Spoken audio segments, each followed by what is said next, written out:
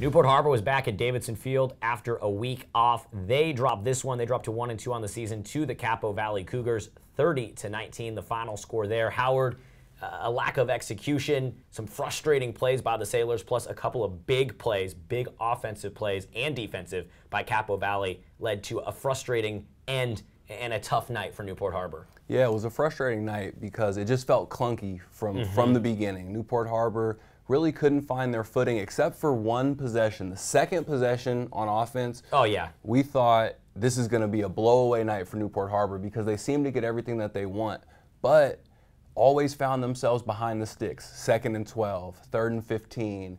You know, that was either because maybe somebody on the offensive line might have missed an assignment, a defensive lineman leaks through on 1st down and tackles the back for a 2-yard loss. Now you're behind the sticks. Or there's a procedural penalty, it's 1st and 15. I think Harbor started out 1st and 25, 1st and 30. So the offense really couldn't get their rhythm because of shooting themselves in the foot with little things like that. But there were bright spots. When there weren't miscues, the offensive line looked absolutely dominant, and that showed up with Peyton Irving's performance. That guy, in my opinion, I said it on the broadcast, he looks like a totally different back to me. Absolutely explosive. His vision in the hole was excellent, making guys miss. And the number one thing that he does is put his head down and run through defenders with a low center of gravity, leads with his head and shoulder. He's a tough guy to bring down. And that seemed like a revelation to me for the Newport Harbor offense because it started to feel like, you know, we're so used to these amazing receivers and the experience of Nick Kim. But when you see Peyton Irving going like that with the offensive line, you start to ask yourself, wow, do we start feeding Peyton Irving the rock and Hayden Farley the rock more and turn this into a ground and pound team?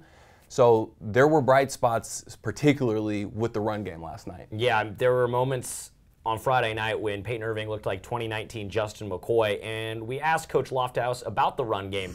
We talked to him this morning.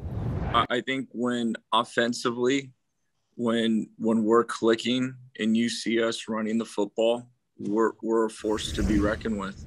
In addition to the run game, another thing I liked was the defensive line play. I really felt like when the D-line was able to be dominant, that changed everything for Harbor because Harbor was able to drop 8 guys into coverage and just rely on their 3 down linemen to get pressure, namely from Nate Peters.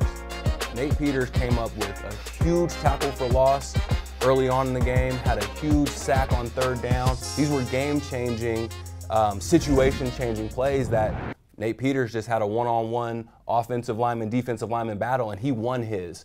And it was able to get his team off the field on 3rd down. So those kind of plays really stand out to me. And when your D-line's going like that, it opens up the rest of the defense. Whether you blitz, you play man, you drop guys in zone, it just makes it easier on everybody. Yes, there were bright spots for the Sailors, but it was a tough loss. Things don't get any easier. Sailors on the road against Trabuco Hills, and then J. Sarah at home, and then no bye week because of the schedule change right into Sunset League play. So the Sailors, they have to figure things out. They got to figure things out right now. But there were silver linings, and I still believe with the talent on that team and the coaching staff, I still believe in what they can do, but they got to figure things out quick.